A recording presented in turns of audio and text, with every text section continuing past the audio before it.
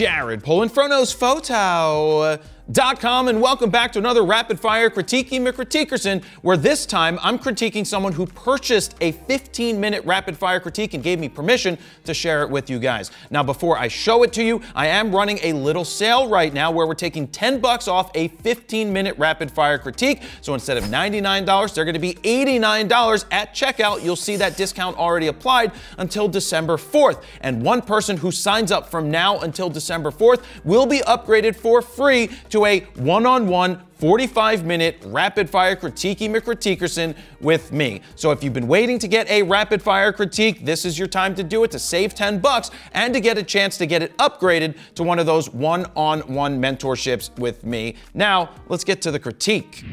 All right, let's jump in to your critiquing McCritiquerson here, your second one.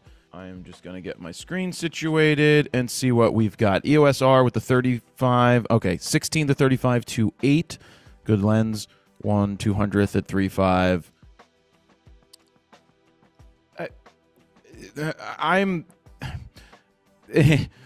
I'm not a fan of bedroomy boudoir. That's just me personally. That doesn't mean it's not a good thing. It just doesn't, the lighting, right? We need some light. I know it has that moody look. The pose is fine. I think you did a good job. I think this light is a little distracting in the background because my eye goes to that because it's a different shade of the background. No pun intended. Shade. It's literally a shade. You know, it's brighter, so my eye's going to that versus going to her because of the background. So maybe shift your angle a little bit so that you don't have that over there and you just focus in on her. I'm not a boudoir type guy. That's me personally. Is it fine? Sure, it is. I just don't have a lot of feedback for that type of photo. Compositionally, good. I would just make sure we don't have that in the background there. I'm trying to see if it's a hotel. It kind of has a hotel feel, but I don't know if it's a hotel. 1/40th at 3.5, 400 ISO. 100mm macro. This is a good composition, right? I love that you got the lens sitting here. You got your mouse, you got your computer. Composition is good. I like that we can see the Godox box. So really good with how you set up the scene. So it tells a good story of your desk setup. That looks good. What's down here? Not sure what that is. Maybe that's a backpack or something. But I think that works out. That shows where you're at. So I like that. Oh, all right. Pepper spray. Why would anybody want to do that? And I'm curious why you're at 3.5 for everything. We're going to talk about this, but why are we at 3.5 for every photo? Hey, look, a 2.8 photo. 3.5 is fine. It is. But there's, with your 720, it's not going to make much of a difference from 3.5 to 2.8. But when it's really needed to be 2.8, then you're going to see you know, why you want to be at 2.8. I mean, you have the ability to do it, so you kind of want to be there most of the time. This is really good. Great composition. It's spot on. I love your focus. Nailed it. I love that you can see the spray, and it's got some movement to it, and then the other particles in the air look good. So really good composition. This is spot on. I think this looks fantastic. Very nice job, because you have part of the scene. You got the barbed wire fence, so it all comes together. So that's good. Pugilists.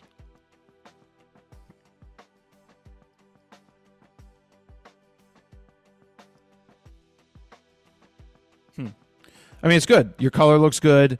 Your composition, your lines are perfect. Really good job getting these lines straight. The 3.5 thing is still throwing me off. The 70's fine. I mean, this is fine. You could also try it from a distance. You could try some lower angles. You could try getting a little wider, but I think you did a really good job with it, so I think it sells on its own, so good job. Is this another one of those macros? This looks really good. So you got the 16 to 35 2.8. We're focused there. I like the reflections in the lights. I like your colors, and I like your processing, so I really like the feel of that. So now we got the jet. They're so damn big. Look at those engines. And look at the wing flaps, too. It's got these winglets. 1/200th 2.8 1600 ISO 74. I mean, it's fine. It's a plane sitting on the thing, right? So we're at 74 millimeters. Now this is one where if you have a 35, you have a 50, you have an 85, it may start to work a little better. But here's what we could do. You got this angle, then let's walk to the front and get the perfectly symmetrical front angle. Let's get out the 70 to 200, 2.8, and let's focus in on the tails. Let's focus in on the engines. Let's tell the entire story, the wheels, the door, the bay doors, so everything. Let's try to tell the story of the entire airplane if that's what we're going to do. It's one thing to get this wide. That's good, but then let's get that perfectly centered one. Let's get those.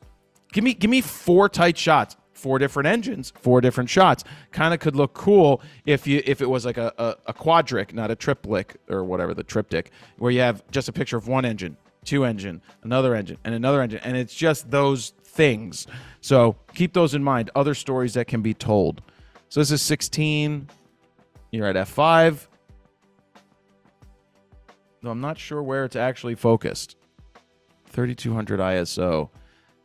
Yeah, I mean, or maybe you're focused all the way over here. It's a little hot, right? I think it's over processed in terms of it's just too bright in these areas. So we can bring it down. Because it's not super bright in here. It's something along those lines, but it depends where we're. I think that's about right. Just weird that it's all the way out of focus over here, but I think you might just be focused all the way over here.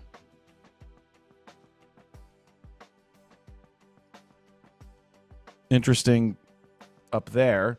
I like the frame. What I like about it is this time it's a 2.8 and the background starts to dissipate. I like that the buildings are dissipating into the background. One of the things you can try here are those slow shutter speeds because, well, you're at 1/8,000th of a second. The reason you would want to do it is because is this car just parked right here or is it moving, right? We know it's moving because it's part of traffic, but unless you get it to actually move, you know, to show some of that action, then it just looks like a parked car. So that's the thing. This is where you can convey movement. So one of the things you could do is you can get an ND filter, or you could go to f22, but an ND filter is going to allow you to cut down on the motion, cut down the shutter speed, which then allows you to drop you're at 2.8, but you could slow the shutter speed way down with the ND filters to allow you to get some motion blur, but also isolate the subject like you did here. So I like this. I like the tones and the colors. I just want to see some movement. Great angle, great composition. Let's hit it with Skittles and see what happens. I know I'll need to tweak it a little bit. Nope, too much. This could be black and white. Ooh, these actually work. Oh, a lot of these work. But here's how I would just personally edit it. I'm going to bring down these highlights. And by personally, I mean without using a preset.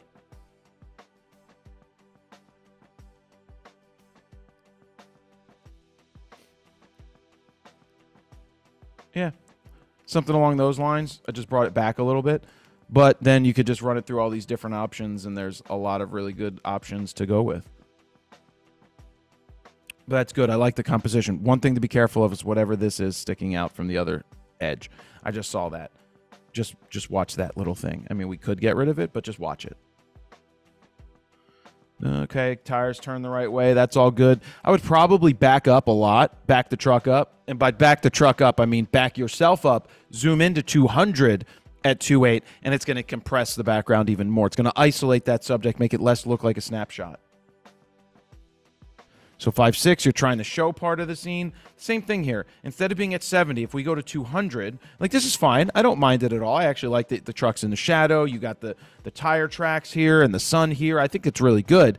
Just another option to try is zooming out to 200 millimeters. So when you zoom out to 200 millimeters, it's going to give you, it's going to help isolate this truck from the background and make it stand out more. That's what we're looking for. We're looking to make it stand out more. If it stands out more, then it's going to draw your eye to it, and it's going to be like, look at that. It's in sharp focus, and the background's out a little, but it makes it pop. It looks three-dimensional. That's the word I'm looking for. Hollyweird. Hollyweird. It's fine. It's the Hollywood sign. I really don't know what else to say about the Hollywood sign. I mean, you're up there, you're up in the hills, so that looks good. Santa Monica Pier. No, I don't want to do that. That when you bring back highlights too much, that's what it ends up looking like. This is fine. There's something about it. I think the something about it is this is where long exposures come into play, because the people become more of a distraction, and this is where we could make an ND filter, cutting back on the light so that you can drop your ISO down, not your ISO, you can drop your aperture down, but go with a much longer shutter speed.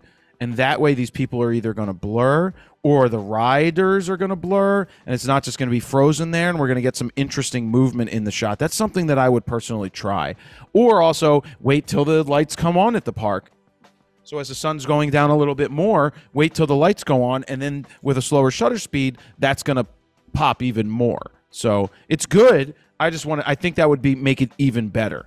Well, here's it at night, Pacific Park. What are we at? 1/80th of a second at 2/8 at 1,000. That's fine. Another recommendation, though, is, well, I'm going to hit it with some Skittles just for fun. Skittles takes too much out of it. So by too much, it brings the highlights back a ton and pumps those shadows. So a lot of times when I'm tweaking my Skittles, I make sure not to leave it fully highlights down and shadows up. It all you can change it, obviously, but I think this looks much better than where it started. That's where it started. This is where it's edited. So that's using a preset, but then going ahead and tweaking it to make it even better. Another thing you can do here, set up the tripod, go slow shutter speed. Really, this is one where you get slow shutter speed because these neon lights are going to look awesome, and then all these people are going to blur, and it's going to look less like a snapshot. That's what we're looking for. Okay, so this is a product shot. I think the product shot looks good. I like your processing. I like the way that you have your lighting. So that looks good. I really like the isolation of the light right in the middle. So that looks nice. I'm happy with that shot. Let me jump in here real quick to remind you that if you'd like to sign up for a 15-minute rapid-fire Critiquing McCritiquerson, you can do so right now at FroKnowsPhoto.com/mentorship. From now until December 4th, you can save $10. So instead of $99, it's going to be $89, and one person will be upgraded to getting a one-on-one 45-minute live mentorship call with me. So one person will be upgraded for free who purchases between now and December 4th. So now let's get back into the critique. Okay. I don't mind this background setup. I like the isolation on the bag. I'm not this muted type of person that likes the muted stuff. So this is me. This is personal preference. You can, of course, agree or disagree. That's perfectly fine. But I just want to show you how I would tweak it. A little, so I put in a little warmth here. You know, if it's too cold, doesn't make sense unless you're like coffee on a warm day, on a cold day. But the point is, you want them to think that the coffee is going to warm them up. That's how I would edit it. That's how you had it. It's the flat. It doesn't pop to me. I mean, again, personal preference. Popping contrast is what I like to do. You don't have to, but if I'm giving my opinion, which this is what it is, it's a critique. I just think that pops. Look at the colors. Look at how much more it pops. Look at how the beans look much better. And just look how the bag looks much better. For an advertisement, you don't want it to be flat and boring. You want it to be poppy and just punch people in the face. And this doesn't even punch them in the face that hard. We got Kitty Cat. We're at f2.8 again. So the R is good. Put good glass on it, and you're doing well. So this is good. EF macro 100 works fine. Are we cropped here? No, that's original. Come original, come original. Oh, look at that cat. 1/60th at 2.8. That's fine. You know, I'm not going to be a stickler for this. I mean, I am a stickler for the sharpness, but when I'm zooming in 1:1, that's where we're going to start to see it, that the eye is a little slightly out. No, it's actually, I think it's focused on the reflection, if I had to guess. It's not the nose. It's not this. It's not the. It's the reflection. Sometimes the focus is so on point that it focuses on the reflection, and then it ends up the eye's out of focus. But from a distance, the world looks small and gray or blue. I don't know what the lyrics were. All right, we got the people over here going into the ocean. You got the pier. We got that major lens flare right there. I think we need to go with, what time is this at? 8:13 p.m. and the sun is still there. Wow. So I think we need to go a little on the darker side. It wouldn't look like this if I had the raw file, but I think I would go more with the silhouette than anything, just to make those subjects just silhouette. I think it would be better because the sun is absolutely going down. Police lights. 1/60th at f. It says 2.2. Does that say 2.2 or 22? 22. 2.2. That's interesting. I mean, where the hell is this? How's that? What is? Is that a satellite dish? If I had to guess, I'd say satellite dish. Interesting. But the processing is off. We need that contrast. I'm going to punch it. We're punching it.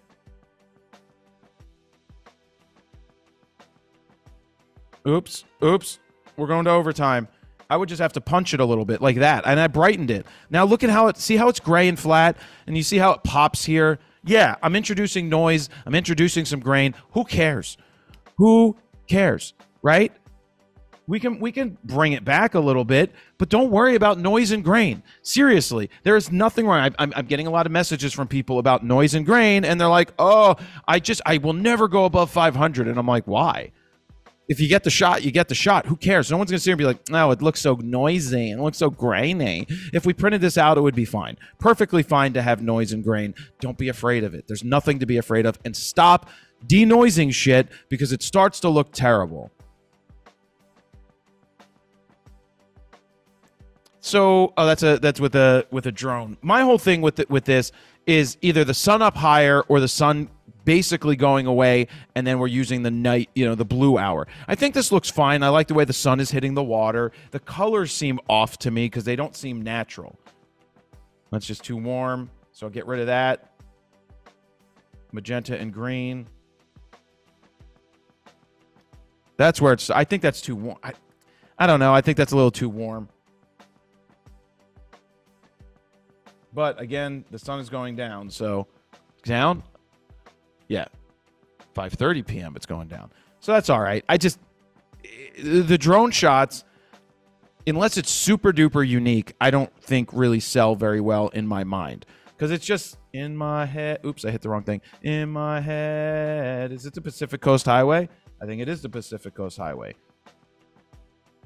There we go. We're isolating the subject a little bit more here. 100 macro. I think that looks good with your truck. Where we focus? We're focused on the tire. I think that's fine.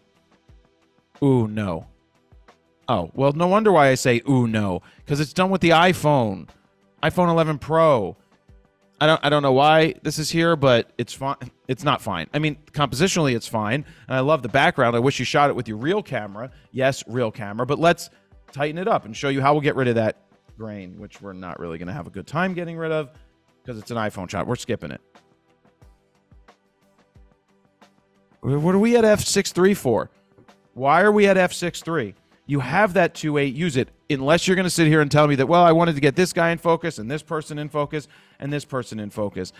I just think that the background becomes more of a distraction with that shitty chain link fence and just some distractions in the background. It's not as bad as some other things like a porta potty in the background, but I think if our main focus is this person in the front, then let's focus on the person in the front and focus on them at 2.8. Yeah, I know I'm a stickler for that. You own the 2.8, shoot it at 2.8. Really great focus right here. Nice job with the macro. 3.5, not a big deal. Like when I just said shoot it at 2.8, that's fine. When you're doing these portraits, if you want a little bit more of the face and make sure you get both of those eyes in focus and more of the face in focus, 3.5, 4, that's fine if that gives you the look that you want. And you're going to get a ton of compression with the 100 macro. So I like this. I like it. Really nice. Color's a little weird. I don't know what preset was being... Ooh, that looks good. Oh yeah. Black and white Boomify looks good. So I just think that the colors look weird here because it has that fall, like, orange. You know what? I think you used... Which one did we use here? Which one did we create, Steven? Steven's not here. Is it Tahitian Moon? Hold on, guys. Give me a second here. No, because we have one that is...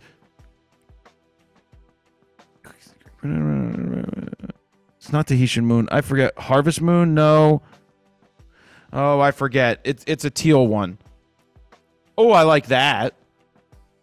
Now, F4 with multiple people is fine, right? Because if they're on different planes, you're going to want them both in focus. So this is nice. Look at that. R 75 millimeters. Yeah, I love with the AWACS or whatever the hell it is in the background. That's cool. Great symmetry. Really nice shot. Shitty lighting. Bad time of day, but it still works. They'll love it. And we need to get moving because we're in extra overtime. I don't know. I don't have much to add to the bike shot like this. I just don't. This isn't my jam. I'm not really good at that one. Oh, good. Wood-fired pizza. I don't like this one. I mean, I just don't like. Maybe it's someone else's bike that you just walked up to and it was there. I don't know what to tell you to do with this bike, especially in front of the pizza place. It just doesn't have context or make sense. Great low angle. Now you're at 2.8.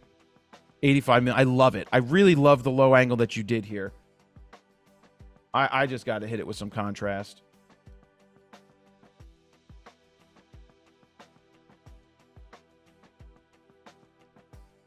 So, yeah, you see how flat it is? A lot of this comes down to, and I don't think I'm wrong about it. I think that that's just so flat. Of course, it's going to look flat when you see my edits, but I just think that looks so much better. Look how the subject becomes multi-dimensional. It's no longer a 2D image. It becomes a 3D image. It's with the flash pop. That's just a basic flash pop. It's all right. But, I mean, all right in the sense of it's just a basic flash pop. It's not how I would personally shoot it. I think I would get them, I don't know, embracing at a distance and less looking into the camera, unless this is an engagement picture or not. I really can't tell, but it's okay. It's all right. I don't like the light so much. I don't like the flare. I keep saying that stuff. I don't like the flare. I mean, I don't get the car thing. You know, get your lines right. So this is where the lines aren't straight. So try to get your lines a little straighter here. I got to find something to line it up with, and I'm going to use the fence. Right? Try to keep those lines straight. I think that would be better. Ooh, nice ring. Holy Jesus. This is the wrong lens choice. 24-70 is the wrong lens choice on this. If you want to do this, I would get out your 100 macro, and I would use your 100 macro, or at the very least the 70-200 2.8 zoomed in. So that's just the wrong lens choice. Plus, it's not sharp or it's not in focus. So this is where we got to break out that macro. You have that 100 macro. Oh, look at this. So it's an engagement picture. So what's good, and I've screwed this up on occasions before when I've done an engagement picture, is I didn't get the box with the ring. I got the person on their knees, and then I got around to the other side and got the reaction of the woman, because that's what I was going for. The lighting is tough. It's at sundown, and I know you're probably hiding. So, I mean, I don't know where the hell you'd be hiding. You're not really hiding. You're there because you're with the 24-70. I guess I would say I can't put the light at my back because you don't know what the background is. So let's see if we can tweak it. Regardless, this is a shot they'll be like, this is amazing. We love it. This is awesome. Thank you for capturing it.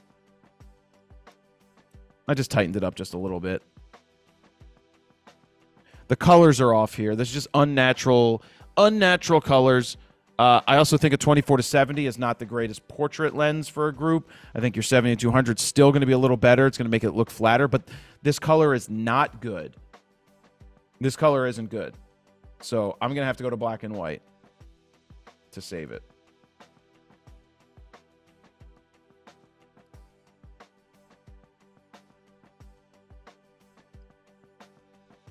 I don't even know that it saves. It's still a little harsh, too much contrast, but that's fine. I just think the color is not very good. And then finally, this, you actually went super harsh on this one, and it's at f10. I don't mind it. I like that you have the RV here, and you can see that you're at the beach and you're going in the ocean is in the background. This one may be a little on the harsh side in terms of processing, so just be careful that you don't get those halos around the subject. 24-70 art lens adapted. Okay, so I think that there's some really nice shots in here. I think processing becomes a thing. Like this one, it was like, gotta give it a little bit more oomph like we did right here. this edit's better than where it started. So I think a lot of it comes down to the processing. Why are we at 3.5 all the time? I know I used to say that with DSLRs, but with the mirrorless, it's much better. Try to isolate those subjects, not every time. Try to tell photo stories with something like this shot. There's some good ones. I mean, there are, like, this is fantastic in terms of composition, and I love the way that you set it up. So there's some really good ones in here. Just keep it up, right? Keep working, keep shooting, and go from there. So very nice job. All right, so I hope you enjoyed that rapid fire critique. This is how they work. You submit your images, I tell you it like it is, and I hopefully give you some direction. That's the whole point of critiques, is if you can take one good nugget of information from a critique and that changes your thinking and changes your photography, then that's a really good thing. And many times I think people are gonna take much more out of it. So if you'd like to pick up a 15-minute rapid fire critique, head on over to FroKnowsPhoto.com/mentorship, because from now until December 4th, you can save $10 and also get your chance to win a one-on-one mentorship, which will be upgraded for someone who makes a purchase up until December 4th. Thank you guys very much for watching. Jared, Polin, FroKnowsPhoto.com. See ya.